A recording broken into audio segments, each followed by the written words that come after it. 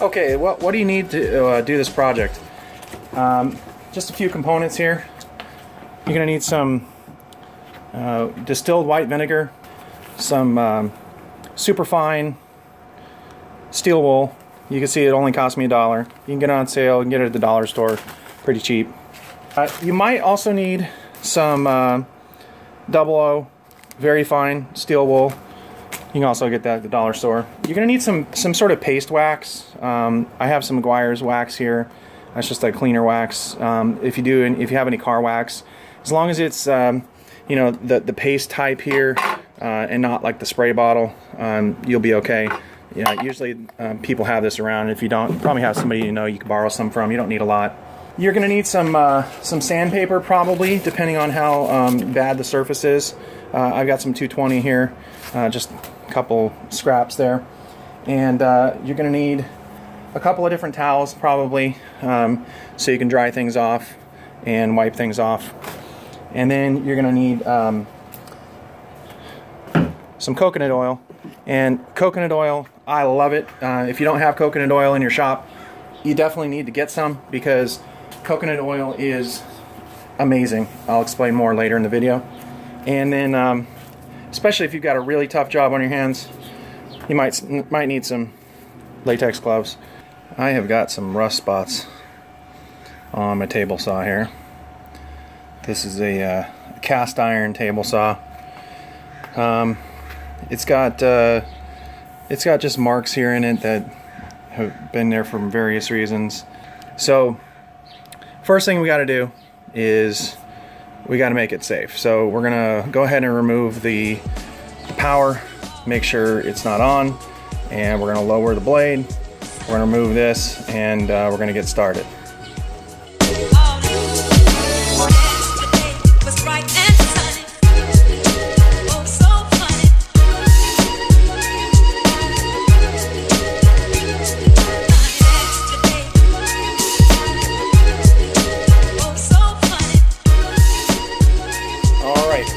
Go ahead and start. So what I'm going to do is, make sure that you get the top of this dusted off. Here's what we're going to do. We're going to start with our bottle of vinegar, and we're just going to put a little bit on a rag,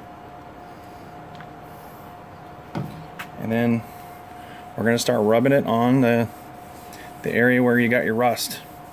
And you might get lucky sometimes. It might immediately start getting better, but in this case it's pretty caked on there. I'm going to take the steel wool now, and I'm going to go ahead and work that up and down, and you can probably see it's starting to smear a little bit here, orangey color. And we're going to put some vinegar on the steel wool, and we're going to keep working that here.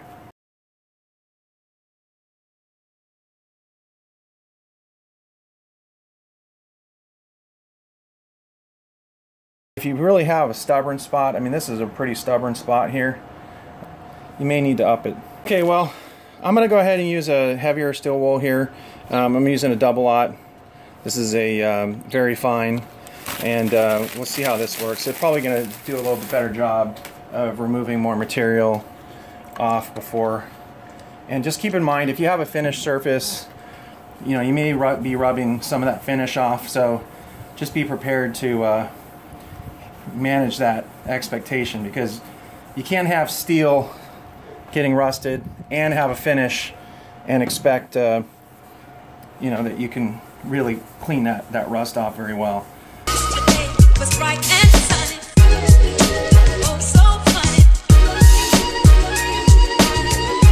Reminds me of Easter. Easter's around the corner now, and smells like I'm dyeing Easter eggs in here.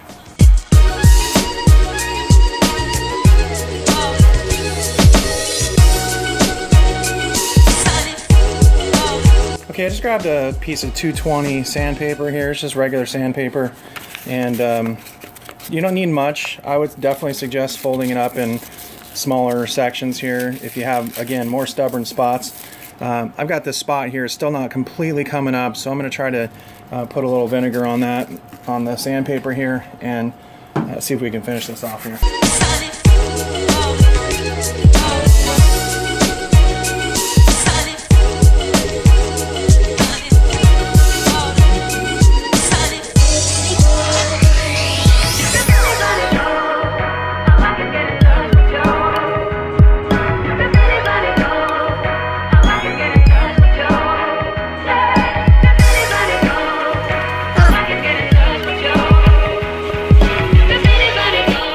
starting to come back to life. You can definitely see a difference here. And you can see there's some marks in it here from all the streaks and stuff. It's still not completely dry, but I still haven't gotten all the way down. But that looks a ton better than that. I'm going to go ahead and finish this up here, and I'll check back with you in a second.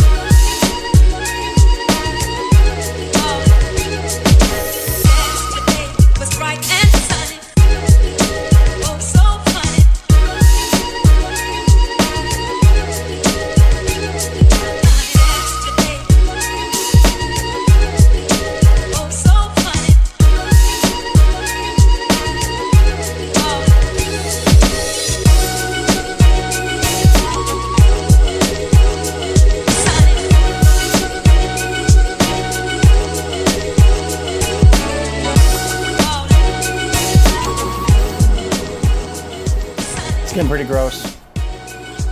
That's why you might need some gloves.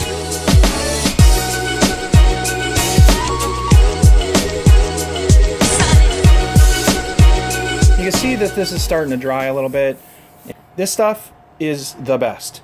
It's not that expensive. A few bucks if you get it on Amazon. You can get them in smaller bottles. I have a 32 ounce here. This is the Carrington Farms brand, unflavored, odorless. This stuff it works wonders. If you ever have, if you get stain, like an oil-based stain on your hand, or a water-based even, you know, you can use water all day long on a water base. It really doesn't help that much. You have to use really hot water, especially if it's stuck to your hands, or if you've actually spilled stain on like concrete surface. I actually spilled a huge can of stain. It was probably like a full quart of stain, dark walnut stain on my driveway one day, and this stuff totally saved me.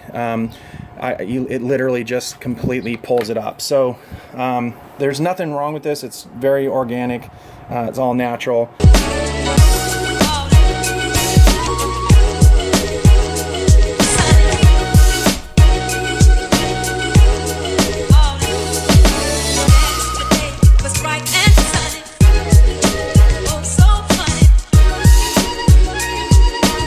I really wanted you to see the before and after, and here's that sort of stain parts that I was talking about where I could work some more on it, but gosh, I mean, it's almost got a glossy finish to it.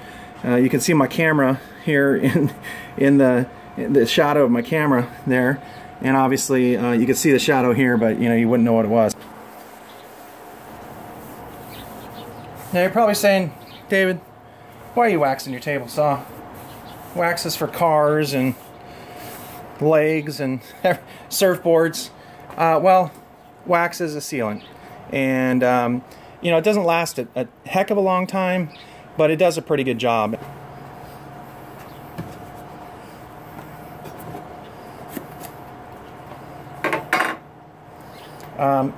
Again, you could get this wax anywhere, Pet Boys, you know, your local auto store.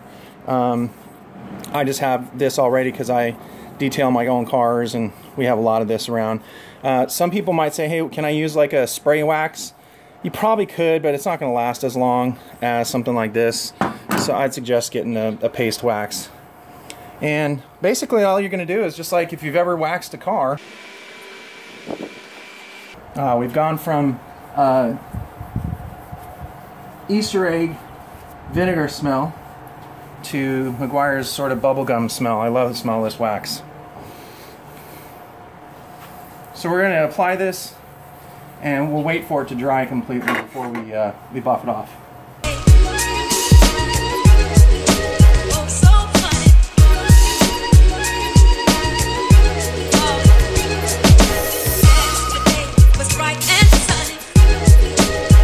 Really all you need need to do is just make sure that your wax is turning into this sort of pasty look. And once all of that appears, like it's got that thick, pasty, coated look to it, now you can buff. Take a rag. I just have an old golf towel here and just start going in circles and start buffing it.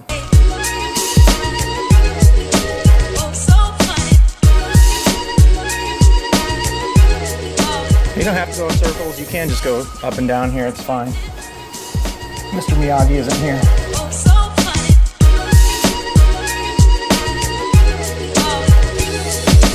It's pretty good. It's nice and smooth now, good surface, and you can see here's the before and there's the after. That's all I've got. If you have any questions, if you have any comments, please put them in the comment section below, and please like and subscribe this video. Anyway, thanks a lot for support. Signing off.